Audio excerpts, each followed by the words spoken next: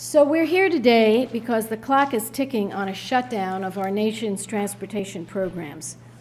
And we're here today to call on the House to take up and pass the Senate Bipartisan Transportation Bill, which authorizes America's transportation programs for 2 years. It is fully funded, and it saves 1.9 million jobs and creates up to 1 million new jobs. So we're talking about close to 3 million jobs here that are on the line, and the House is playing games, and those games have to stop. We are so thrilled to have Transportation Secretary LaHood here. To me, he reflects just the best of the Obama administration. Comes to us a Republican who sets aside party loyalties to do what's right for America, and we'll be hearing from him. He will be our closing speaker. The House must pass this bill for the businesses and the working people of our nation, for the drivers of cars and trucks, for the users of public transportation, for the safety of our families in this country, and for this economy, which is moving out of the worst recession since the Great Depression. And make no mistake about it, this is the jobs bill. This is the jobs bill. You can call something a jobs bill, and you have no estimate of how many jobs it will create, like the bill on the floor today. You can call it a jobs bill with no estimate of how many jobs it might create. But this is a jobs bill, make no mistake about it, and that's why we're here. We have a chart prepared by Senator Schumer and his organization that shows how many of the 2.9 million jobs will be saved or created in every state. I mean, does that show the 2.9 or the 1.9? That's 2.9. Good, good. So this shows you what we're looking at. And again, I thank Senator Schumer for producing this important tool so that every American can see the impact of the jobs. The name of our bill is MAP 21, Moving Ahead for Progress in the 21st Century.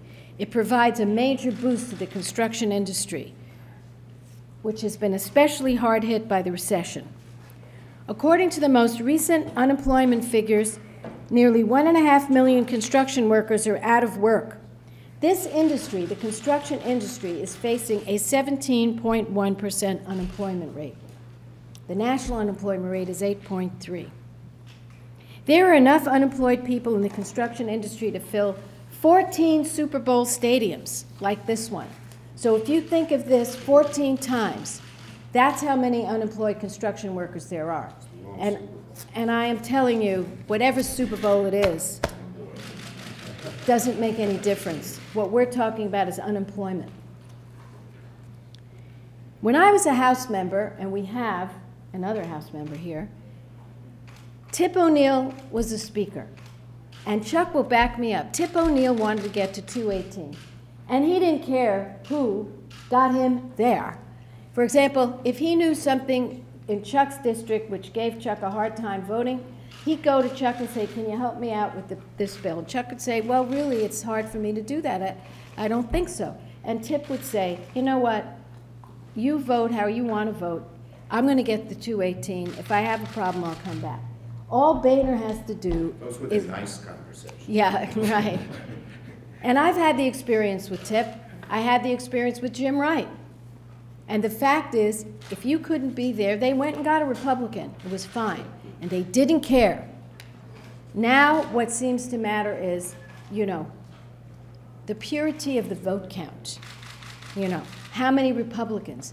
That's not what we did here in the Senate at all on this bill. We were bipartisan and we got 74 votes.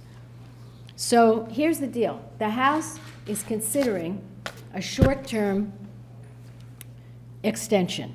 This is disruptive. It creates uncertainty. We have letters from business people. We have letters from the states. It will create havoc.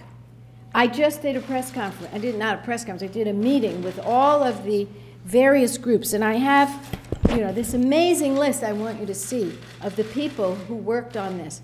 If you saw this, this is America. This is everyone from the unions to the businesses, everybody in between. They told me they are word sick the business people, are worried sick because this is the start of the construction season. And they are laying people off. Some of them are at 50% capacity, our businesses. And the state departments of transportation are weighing in. Now, the last point I want to make is about the Ryan budget. And I'm not mincing words on this. The Ryan Republican budget that was released yesterday in the House signals the death knell for transportation. We will be the only country in the world, the only industrialized nation, that doesn't have a national transportation program if Ryan succeeds. So if you put together the Ryan budget, which cuts transportation by more than 50%, along with this notion of these extensions that are not funded, so they're eating into the fund will be zero in December if all we do is extensions. Then you see what the House is up to, and it is bad news. What Ryan does is he gives a huge benefit to the wealthy few. And who pays for it? Everyone who uses our roads, our freeways, our bridges, our schools. I could go on. But you get the point. What we see over in the House is dithering, equivocation, and signals that they want to destroy the transportation program of this country that was put together by a Republican president, Dwight Eisenhower. I came here really to say three things. In the last week, this week, I've been in New Jersey with Senator Lautenberg and Senator Menendez talking about passing the bipartisan Senate bill. Last evening, I was with a group of engineers from around the country talking about the House passing a bipartisan Senate bill. This morning, I was with a group of over 800 cyclists who are here in Washington, and I've asked them to ride their bikes to Capitol Hill on the House side. I said, don't waste your time on the Senate. They've already done their work. Ride your bike to the House side, park your bike outside your congressman's office, walk inside, and tell them to pass the Senate bill. So we're going to continue the drumbeat. No extensions. What Senator Begich said is absolutely critical. If the House were to pass an extension, it would be a death knell for states really getting people back to work quickly on projects that need to be done. It'll be impossible to do. I've been to every one of these distinguished senators' states, and I've looked at projects in every one. The last one I was in was in Rhode Island. I was with the governor of Rhode Island. And I looked up at a bridge that is falling apart, that if the House does not pass the bipartisan Senate bill, there's a good possibility the work will not begin on this bridge for a long time.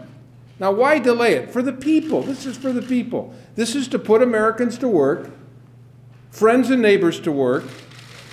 That's what this is about. If the House passes the bipartisan Senate bill, it becomes a jobs bill. People go to work.